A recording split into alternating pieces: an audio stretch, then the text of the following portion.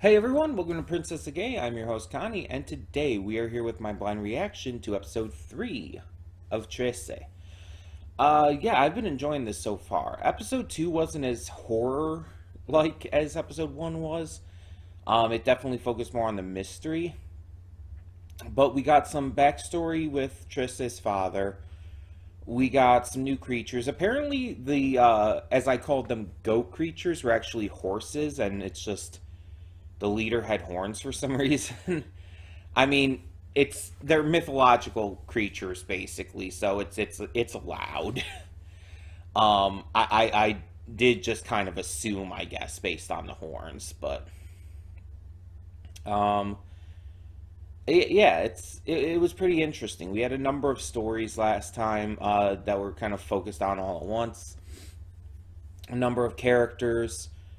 We got to meet the two air nymph girls who were hilarious and adorable and pretty damn hot. So that was pretty fun. But I'm interested to see where more of this goes as we continue along. Because we're going to get like all these different mysteries, but we're going to still have our main mysteries that keep recurring and getting worked on throughout it. We only have 6 episodes though, and this is halfway through with today's episode, so it's hard to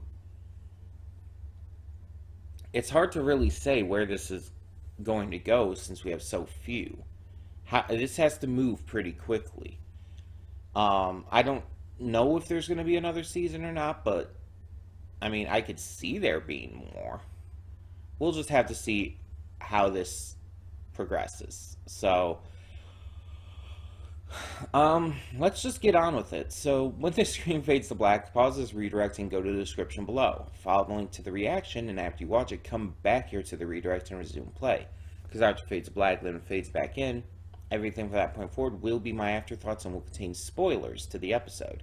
So, that being said, thank you so much for tuning in, and I'll see you at the reaction. And we are back, and we'll begin with spoilers in 3, 2, 1, now.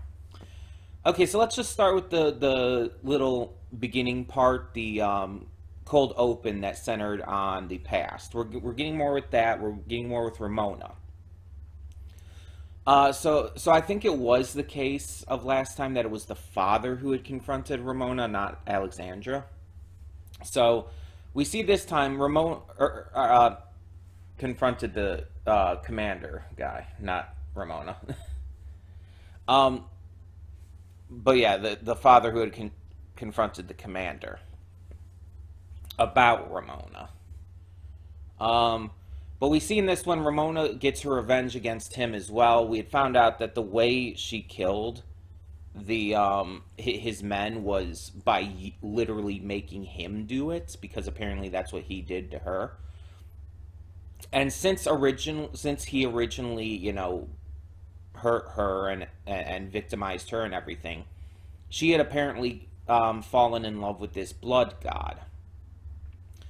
And we see in this one, she gets her revenge on the commander. She manages to kill him by summoning the blood god into his body, which is pretty wild. It's a pretty wild, intense scene. But then when she introduces him to their children, their twins, he basically like, ooh, food. And it's like, oh, you're one of those. You eat your young. Okay. There are animals that do that in real life. And it's like, oh, that's a thing. So yeah. Apparently, that happened. So I feel we're gonna still get more with the backstory in regards to that going forward. Meanwhile, this episode focuses on one thing compared to the last episode, which focused on a couple. In this one, in the main current timeline, everything. We're investigating the death of this doctor, this young dermatologist, who usually works with a pretty high-end clientele, celebrities and whatnot.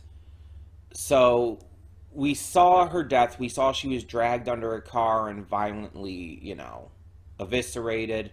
And we see the aftermath with her guts pulled out, her clawed and bitten all over. Her face is twisted. It's like she's just been all kinds of fucked up. So they start to look for answers, and once they go to this hacker, and he hacks into the CCTV and into the phone that was nearby, and they're able to find out that the last person that the doctor was on the phone with right before she died was her best friend, who is this celebrity actress named Nova. And so they go to Nova to find out more, find out that she's acting as a familiar to this mushroom man. And we find out pretty quickly what this creature is. We find out that she's been watched while on set and everything, and that the creature watching her and the one that killed the doctor are one and the same. It's a Tianok. A Tianok is like this little goblin baby-like creature that yearns for a mother. It's basically a reanimated corpse at the same time. So the Tianok is looking for its mother, and in this case it literally happens to be Nova. We find out that Nova had a baby out of wedlock, and after giving birth, had the doctor take it into the mountains and leave it for dead. And apparently it did die.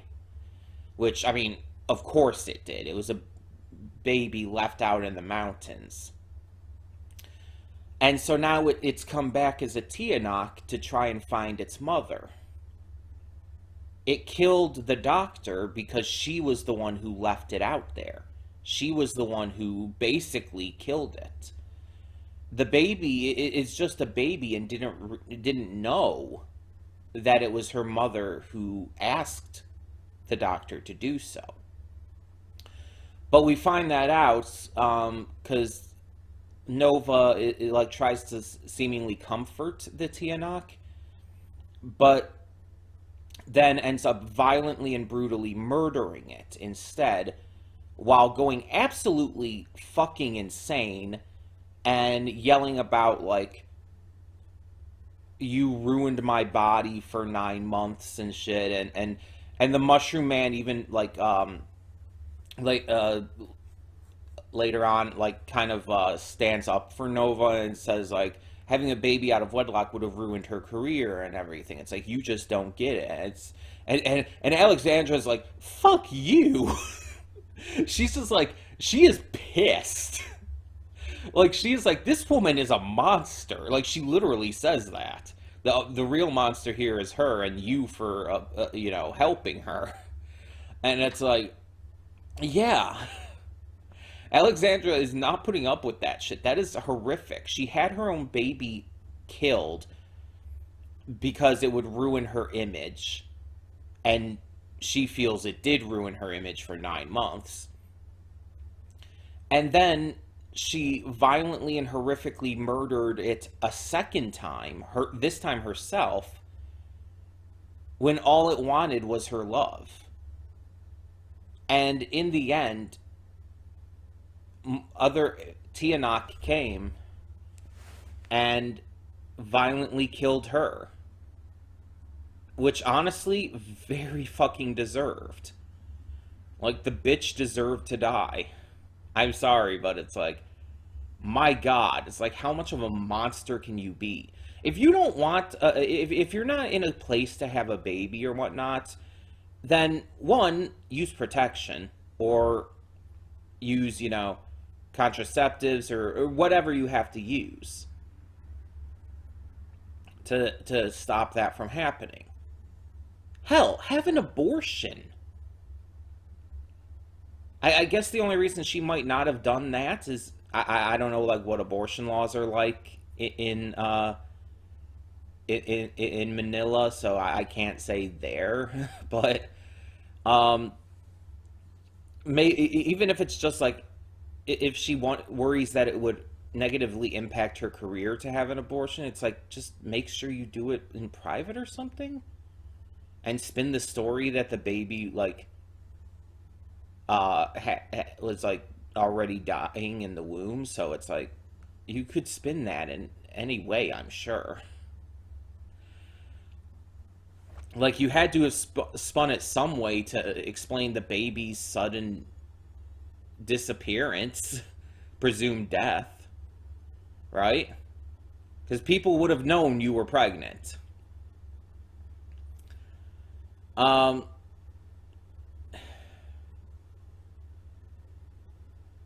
It's just, or even like if you didn't want to do that, you could have like adopted it out, given it to some other family, or put it in. As much I don't know what the system is like there. I know it's terrible here in the U.S., but if you can't take care of it, it's better than nothing to put it into the foster system and whatnot. The foster system, again, here is fucking terrible, but it's better than having a parent kill you, you know? There are other ways this could have been handled.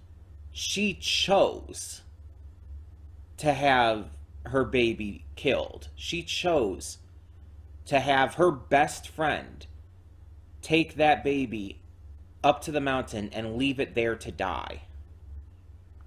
That was an intentional choice. And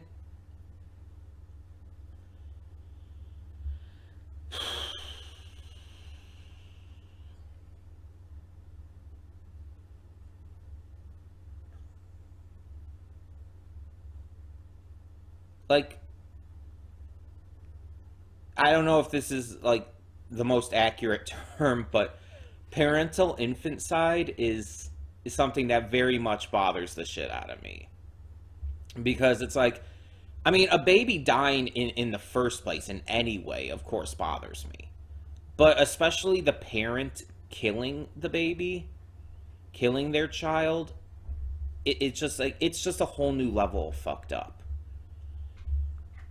It's like there is no reasonable excuse for that. Like, you guys saw how much it bothered me when that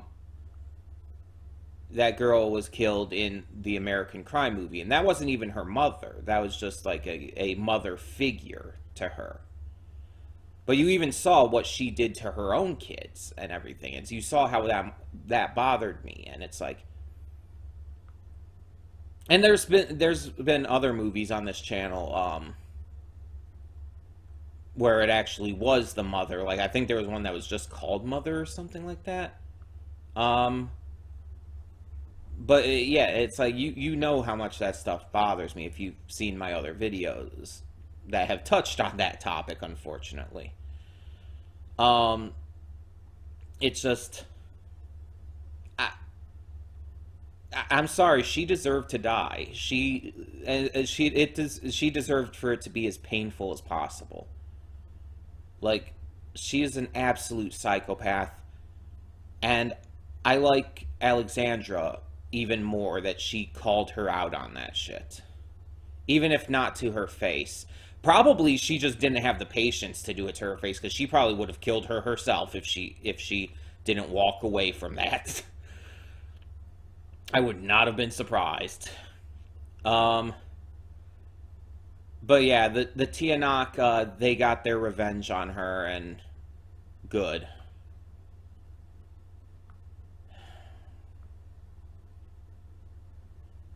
And I think it's even worse that she violently and brutally killed it after, like, kind of giving it hope and, like, pretending to coddle it and everything.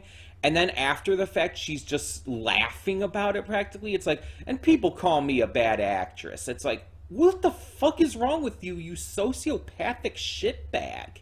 You absolute cunt burger. It's like, how are you that disgustingly evil? Like, my God.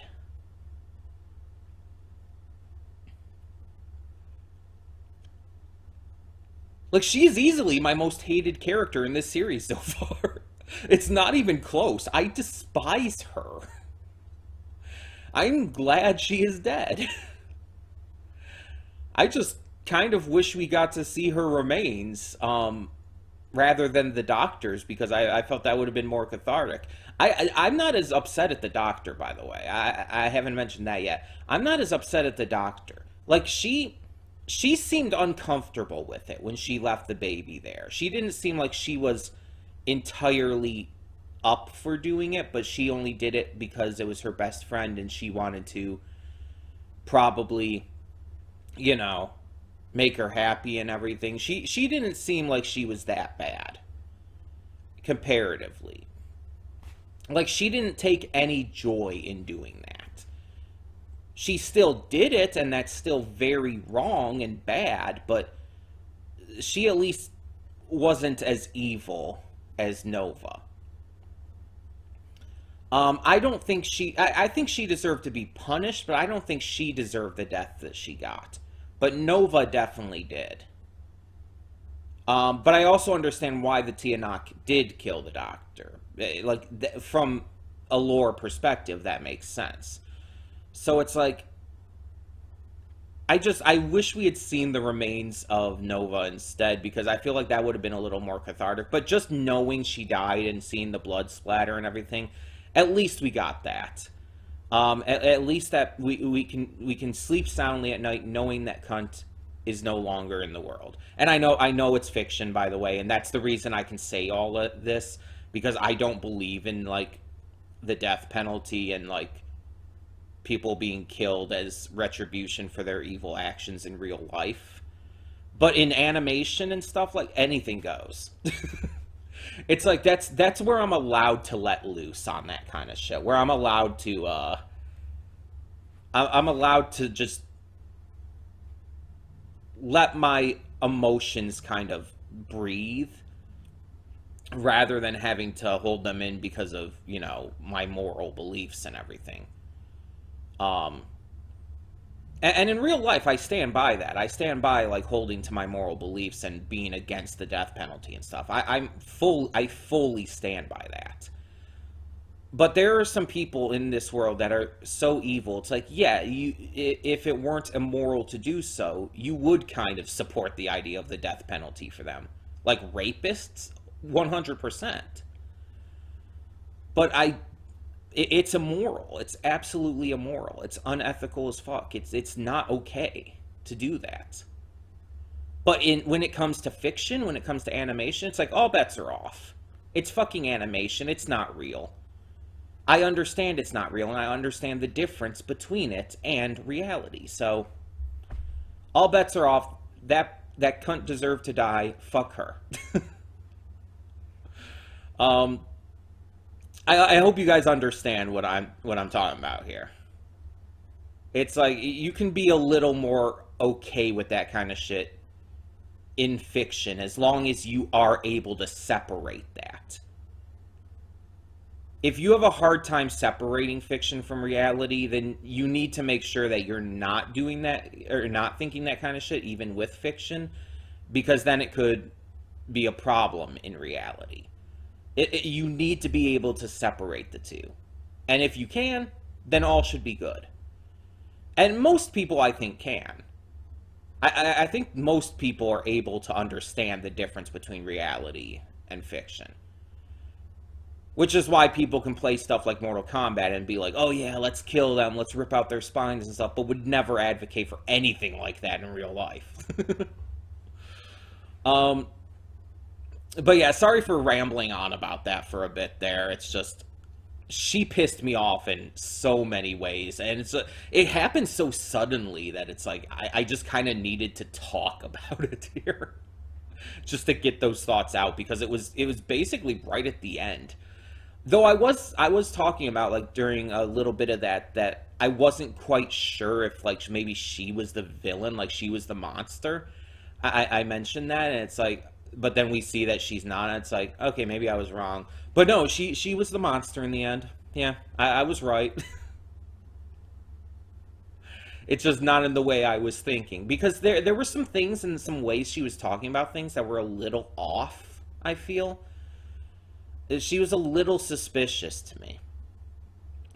So I felt like it was valid to ask that stuff. And to question it. But just the way that ended up happening, I did not expect. So yeah, tell me in the comments below, what did you think of this episode? Because it certainly affected me. Let me know down in the comments below. For now, I'm Connie, and I'm signing off. See y'all next time.